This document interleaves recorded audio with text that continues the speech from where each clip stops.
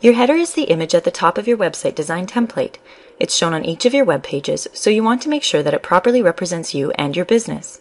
To make changes to it, click Design under the Edit Site tab, then click Edit Current Template. Here is where you can make any changes to your header image. If you just want to add some text, it's easy. Just click Add Text to Header. A special window opens where you can add text, move it around, adjust the settings for it, and when you're finished, you just have to click Save.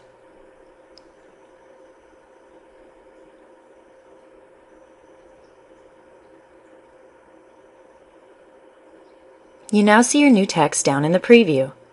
If you want to modify the template header of your existing template, you can copy it and change it in your own image editing program.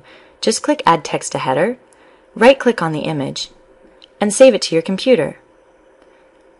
You can then edit it in whatever image editing program you prefer, and then upload it when you're done.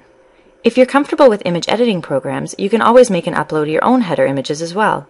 We recommend creating one image that spans the entire header area of your website. You can then upload it using this field here, which aligns the image to the left in the header area.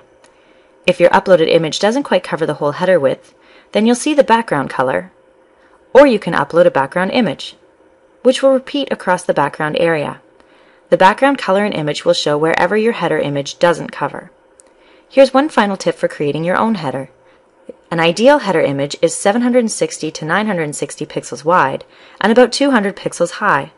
Any bigger than that, and some of your visitors might not be able to see the rest of your page content as their browsers are smaller.